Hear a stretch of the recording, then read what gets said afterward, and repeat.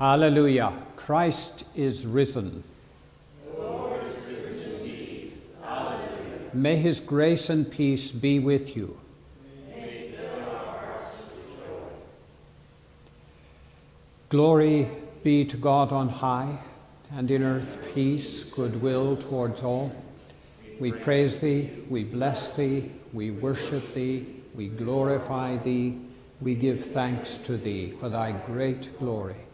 O Lord God, heavenly King, God the Father Almighty, O Lord, the only begotten Son, Jesus Christ, O Lord God, Lamb of God, Son of the Father, takest away the sin of the world. Have mercy upon us. Thou that takest away the sin of the world, receive our prayer. Thou that sittest at the right hand of God the Father, have mercy upon us. For thou only art holy, thou only art the Lord, thou only, O Christ, with the Holy Ghost, art most high in the glory of God the Father. Amen.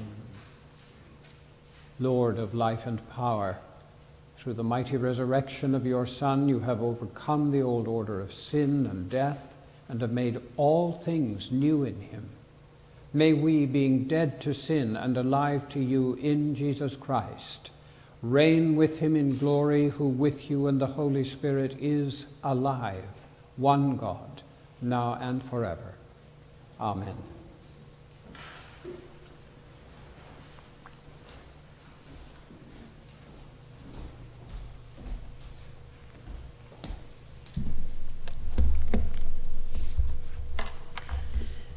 This reading is from Acts 3, verses 1 to 10. One day, Peter and John were going up to the temple at the hour of prayer, at 3 o'clock in the afternoon, and a man lame from birth was being carried in. People would lay him daily at the gate of the temple called the Beautiful Gate, so that he could ask for alms from those entering the temple. When he saw Peter and John about to go into the temple, he asked them for alms. Peter looked intently at him, as did John, and said, "Look at us." And he fixed his attention on them, expecting to receive something from them. But Peter said, "I have no silver or gold, but what I have I give you. In the name of Jesus Christ of Nazareth, stand up and walk." And he took him by the right hand and raised him up, and immediately his feet and ankles were made strong. Jumping up, he stood and began to walk, and he entered the temple with them, walking and leaping and praising God. All the people saw him walking and praising God, and they recognized him as the one who used to sit and ask for alms at the Beautiful Gate of the temple. And they were filled with wonder and amazement at what had happened to him. The word of the Lord. We will now read together Psalm 105.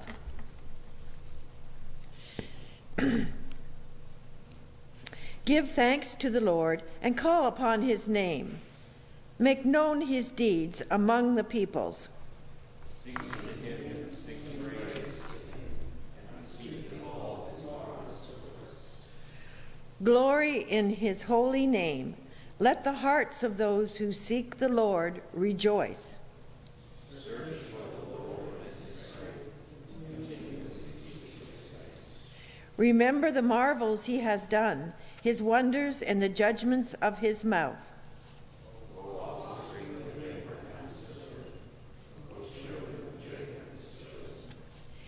He is the Lord our God. His judgments prevail in all the world.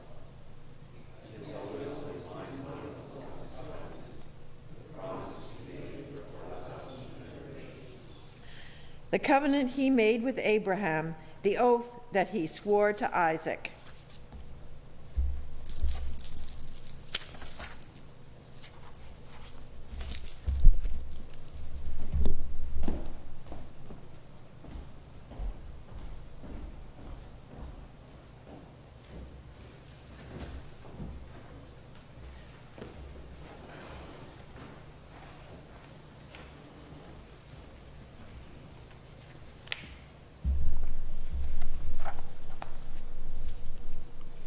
The Lord be with you. And with thy spirit. The Holy Gospel of our Lord Jesus Christ according to St. Luke. Glory be to thee, O Lord.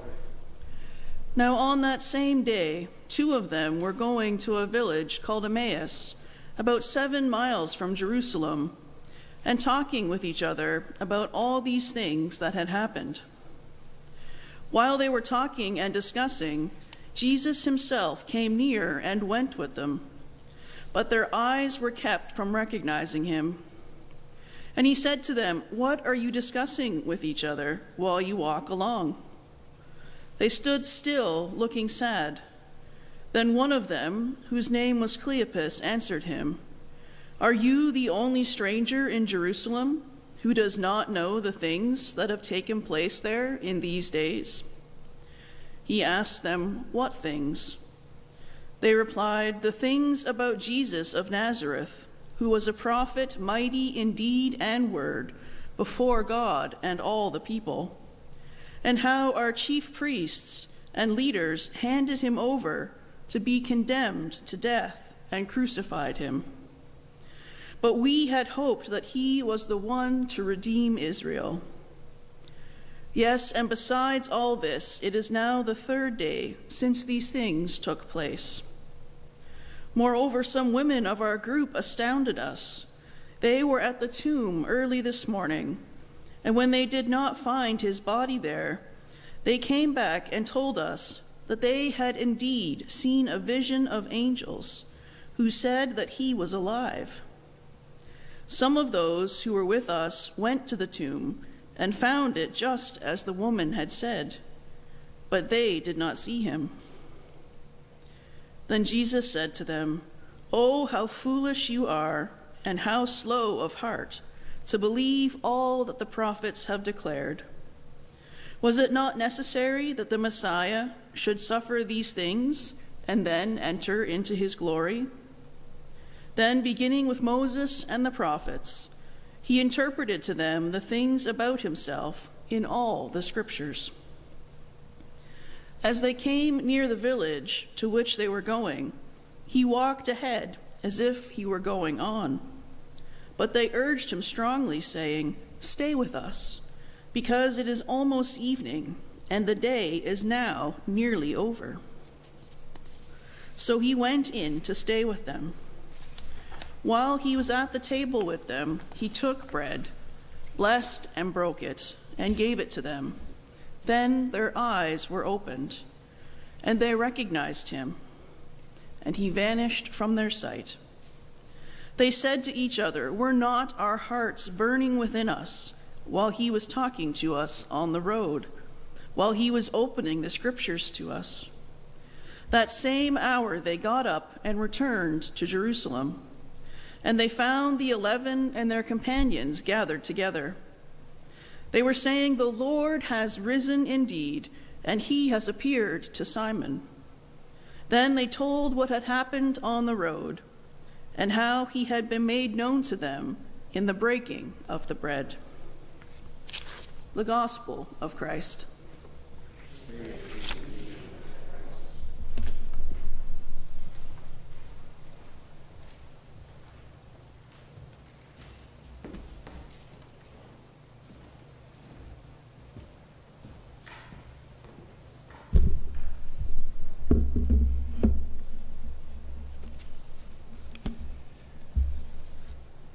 Unto God be the glory, Father, Son, and Holy Spirit. Amen.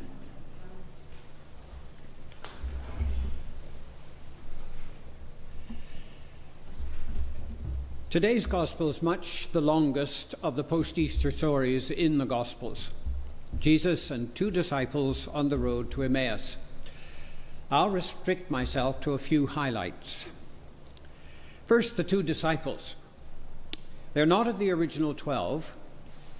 One, we're told, is named Cleopas, the other is unnamed.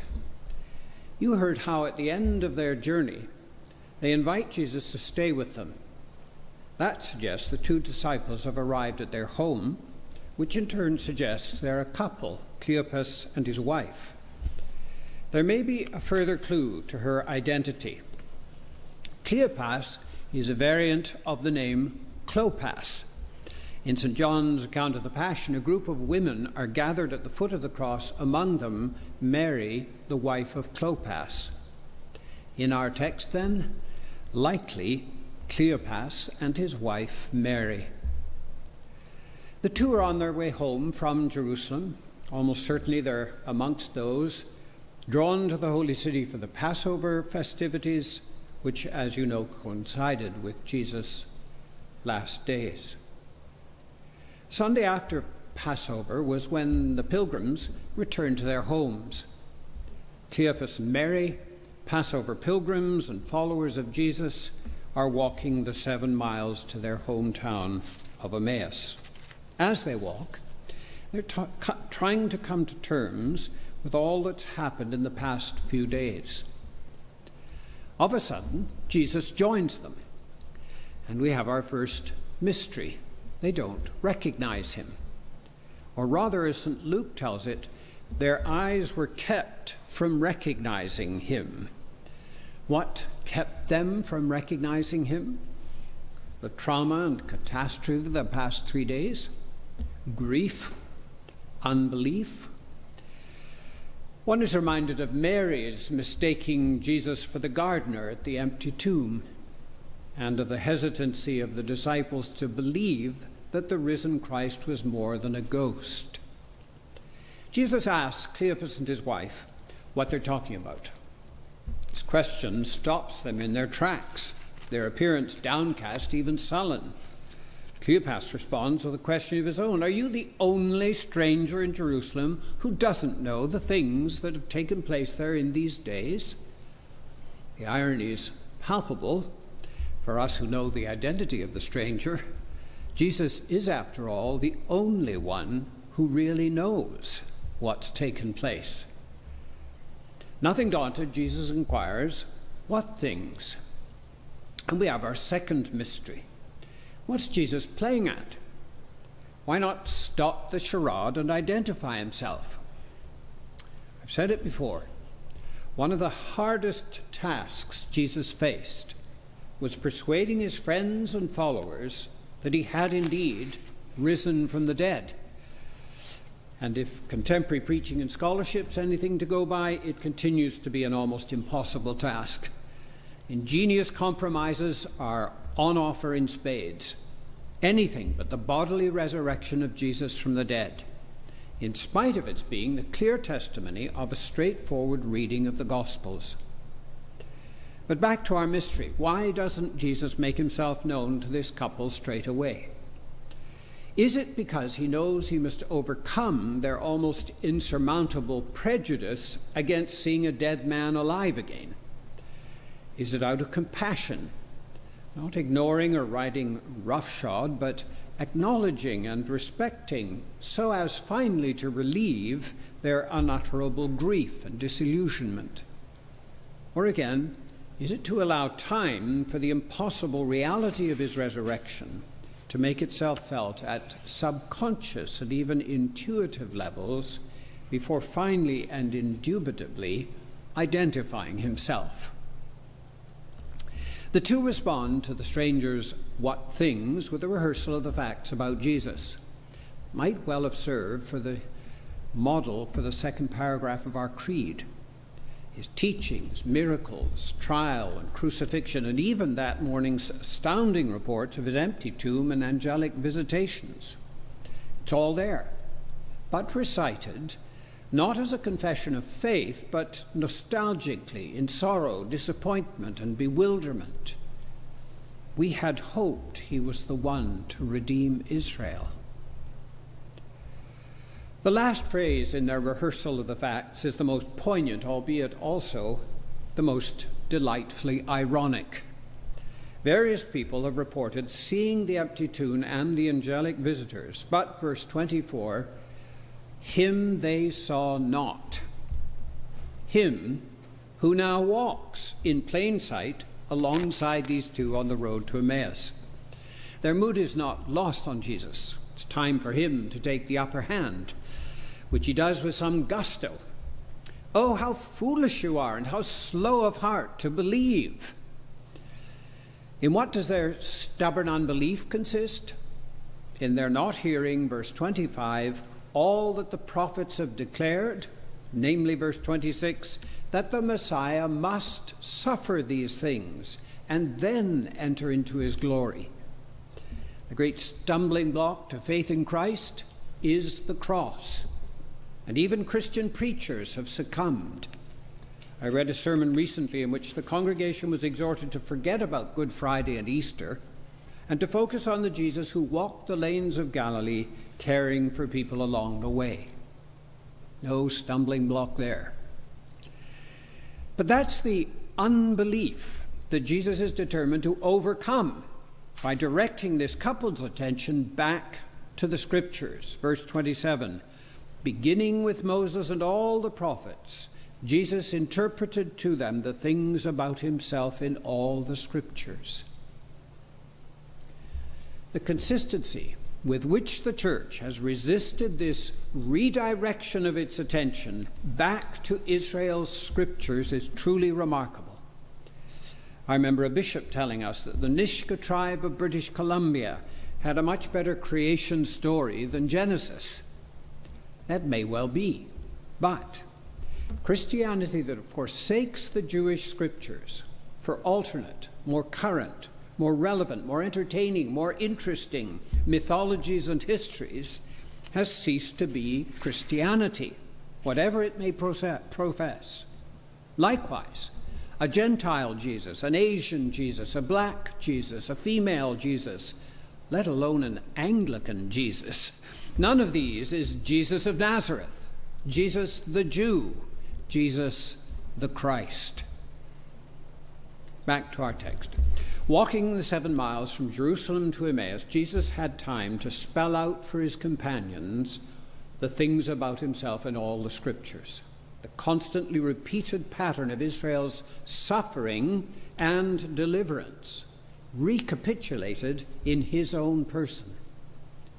That extended exposition of Israel's Scriptures answers his own rhetorical question, verse 26, was it not necessary that the Messiah should suffer these things and then enter into his glory?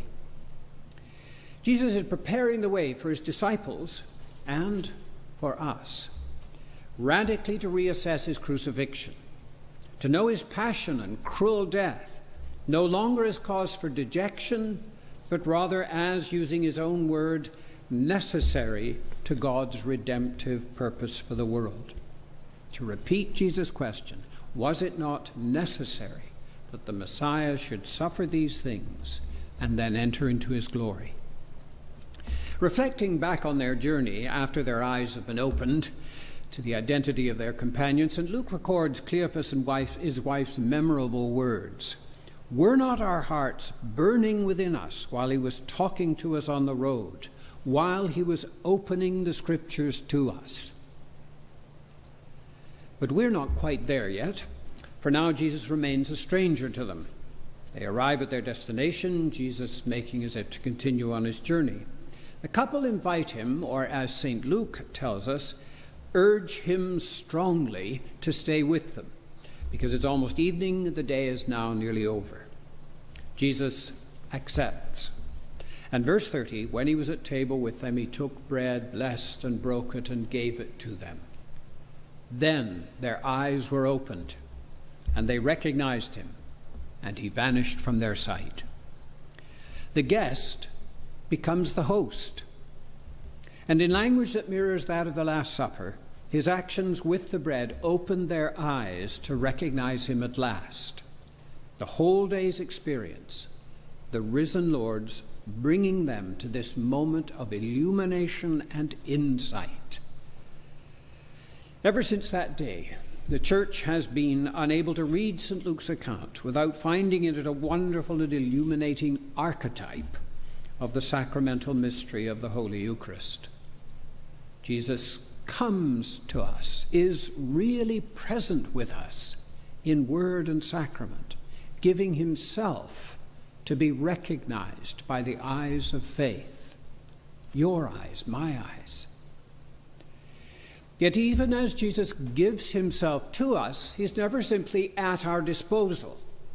just as he wasn't at this couple's disposal, coming upon them suddenly and equally suddenly vanishing from their sight.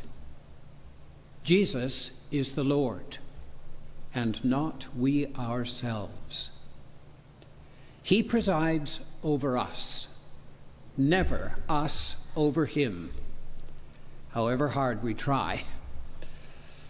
May we know our risen Lord present with us now, as together we receive in bread and wine his body and his blood, to the glory of our holy God, Father, Son, and Holy Spirit.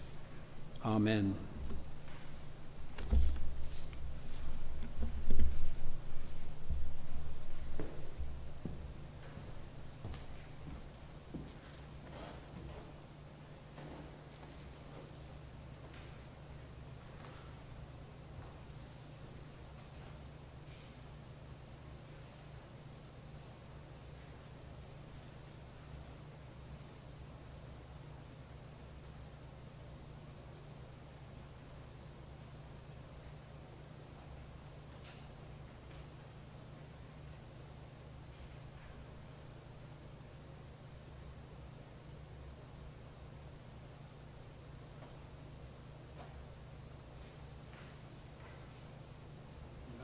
Stand.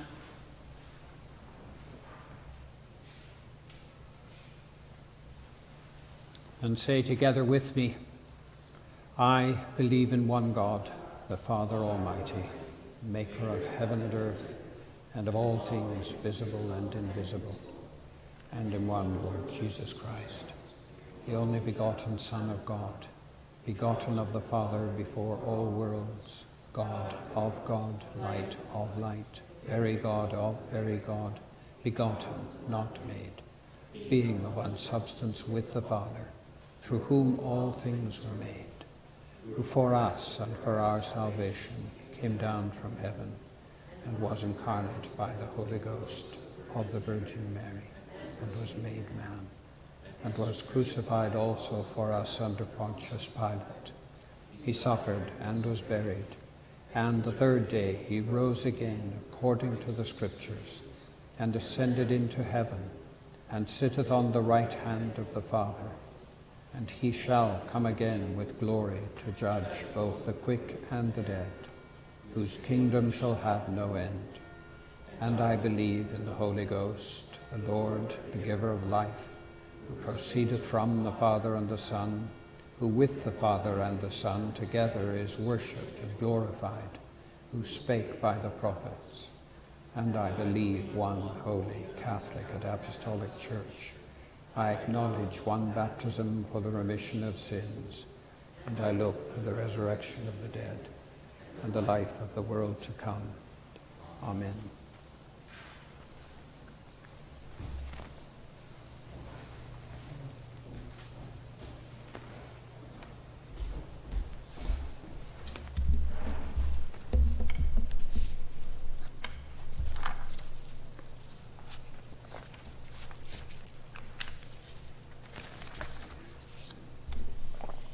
In peace, let us pray to the Lord.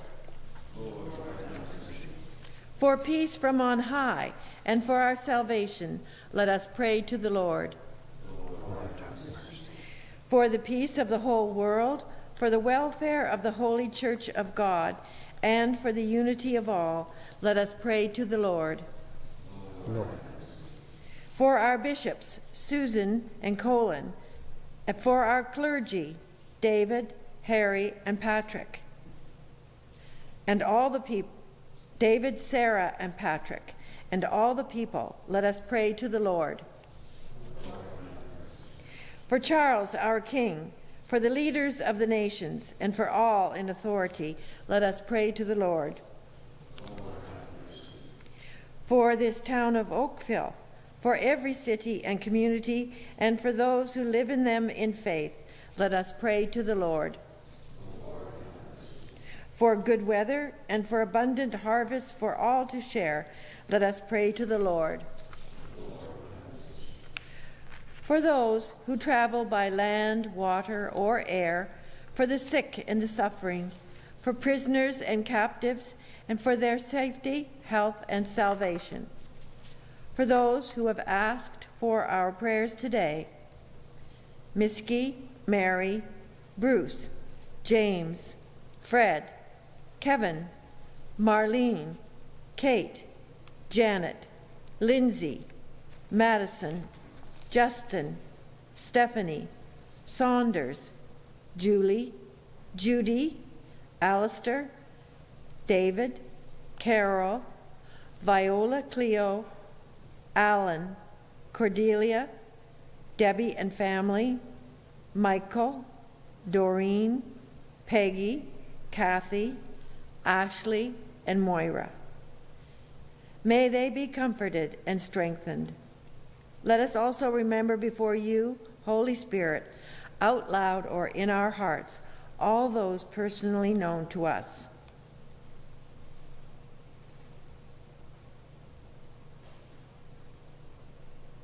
Let us pray to the Lord. For our deliverance from all affliction, strife, and need, let us pray to the Lord. For the absolution and remission of our sins and offenses, let us pray to the Lord.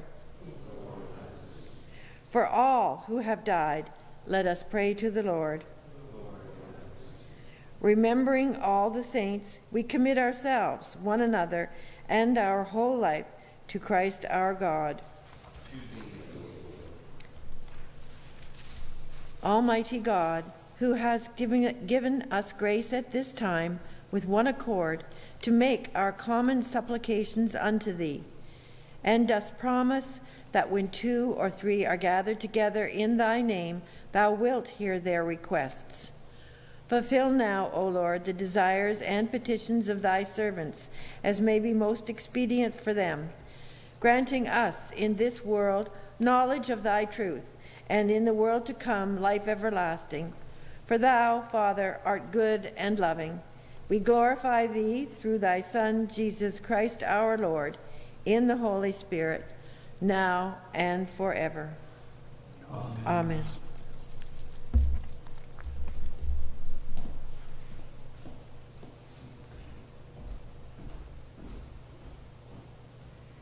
And let us humbly confess our sins to Almighty God. Almighty God, Father of our Lord Jesus Christ, maker of all things and judge of all people, we acknowledge and confess our manifold sins and wickedness, which we from time to time most grievously have committed, by thought, word, and deed, against thy divine majesty. We do earnestly repent, heartily sorry for these our misdoings.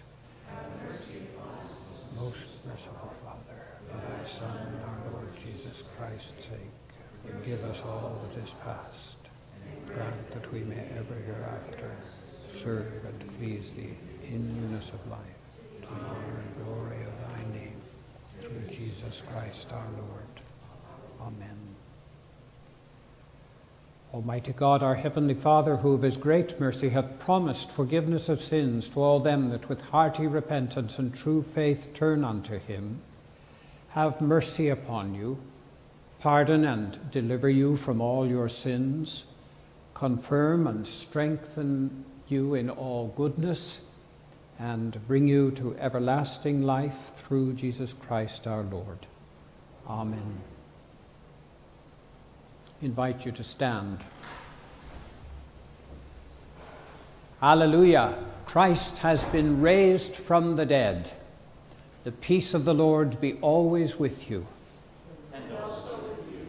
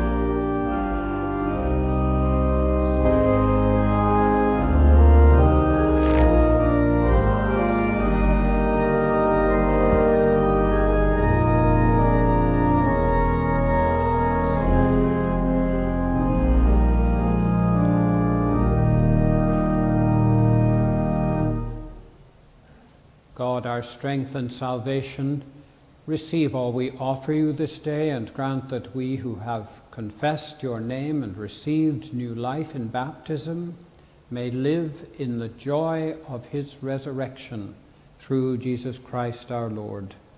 Amen. The Lord be with you. And with thy spirit. Lift up your hearts. We lift them up unto the Lord. Let us give thanks unto our Lord God. It is meet and right so to do. It is very meet, right, and our bounden duty that we should at all times and in all places give thanks unto thee, O Lord. Holy Father, almighty, everlasting God, creator and preserver of all things. But chiefly are we bound to praise thee for the glorious resurrection of thy Son, Jesus Christ our Lord.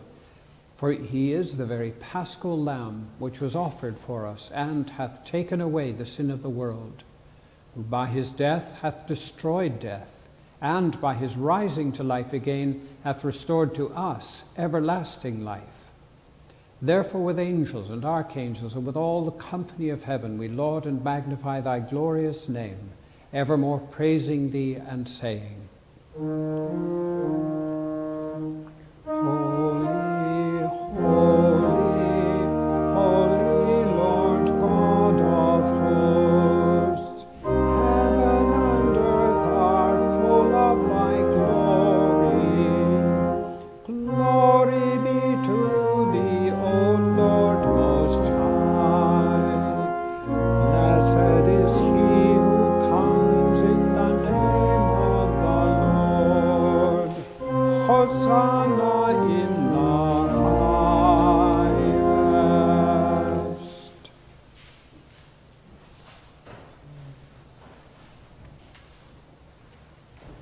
Blessing and glory and thanksgiving be unto the Almighty God, our heavenly Father, who of thy tender mercy didst give thine only Son, Jesus Christ, to take our nature upon him and to suffer death upon the cross for our redemption, who made there by his one oblation of himself once offered a full, perfect, and sufficient sacrifice, oblation, and satisfaction for the sins of the whole world, and did institute and in his holy gospel command us to continue a perpetual memorial of that his precious death until his coming again.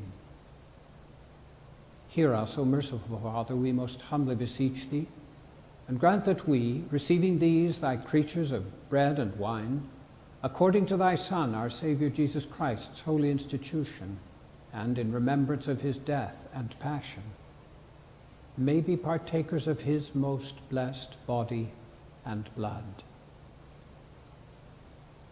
who in the same night that he was betrayed took bread, and when he had given thanks, he brake it, gave it to his disciples, saying, Take, eat, this is my body which is given for you. Do this in remembrance of me. And likewise after supper he took the cup, and when he had given thanks, he gave it to them, saying, Drink ye all of this, for this is my blood of the new covenant, which is shed for you and for many for the remission of sins. Do this as oft as ye shall drink it in remembrance of me.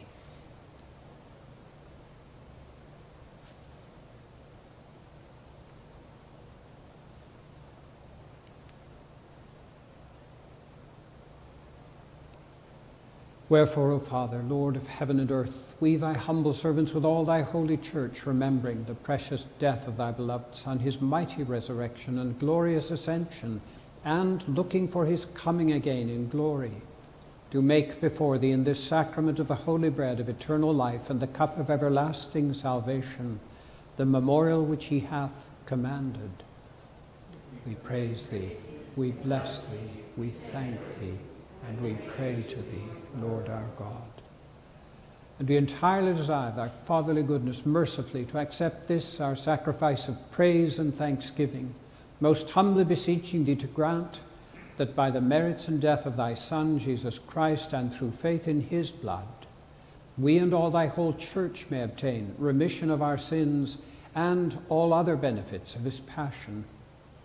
And we pray that by the power of thy Holy Spirit, all we who are partakers of this Holy Communion may be fulfilled with thy grace and heavenly benediction.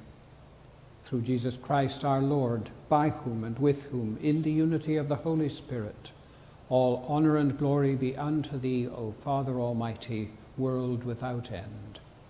Amen. And as our Saviour Christ has taught us, so we pray. Our Father, who art in heaven, hallowed be thy name. Thy kingdom come, thy will be done on earth as it is in heaven. Give us this day our daily bread, and forgive us our trespasses, as we forgive them that trespass against us. And lead us not into temptation, but deliver us from evil. For thine is the kingdom, the power, and the glory, forever and ever. Amen. Dear friends, I invite you in this moment, wherever you may be, to receive Christ in communion with the saints and the gathering of God's people, unseen and yet present with us now. In Christ's body, many are made one. We do not presume to come to this thy table, O merciful Lord, trusting in our own righteousness, but in thy manifold great mercies. We are not worthy so much as to gather at the crumbs under thy table. But thou art the same Lord, whose property is always to have mercy. Grant us, therefore, gracious Lord, so to eat the flesh of thy dear Son, Jesus Christ, to drink his blood, that we may be able to dwell in him, and he in us. Amen. Alleluia, alleluia. Christ, our Passover, is sacrificed for us. Therefore, let us keep the feast. Alleluia, alleluia.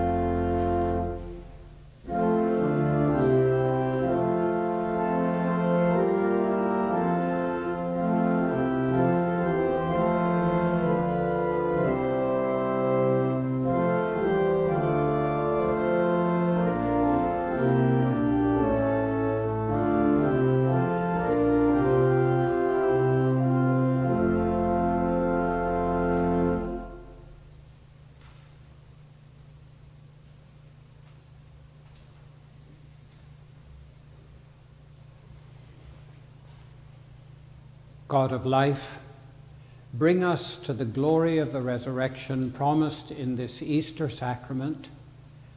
We ask this in the name of Jesus Christ, our risen Lord. Glory to God, whose power working in us can do infinitely more than we can ask or imagine. Glory to God from generation to generation, in the Church and in Christ Jesus, forever and ever. Amen. And the peace of God, which passeth all understanding, keep your hearts and minds in the knowledge and love of God and of his Son, Jesus Christ, our Lord. And the blessing of God Almighty, the Father, the Son, and the Holy Spirit be amongst you and remain with you always. Amen. Alleluia, alleluia. Go in peace. Proclaim the good news. Thanks be to God. Alleluia, alleluia. And just before we sing the last hymn, I do want to say, Susan, that I know it said Harry in the prayers there, and you said it and then realized no. But it seems to me in this Wednesday after Easter Day that Harry's name should be mentioned as alive is wonderful, and calls back the memory of a dear, dear man who is with our risen Lord in glory. And thanks be to God. Sarah hasn't changed her name to Harry. Thank you.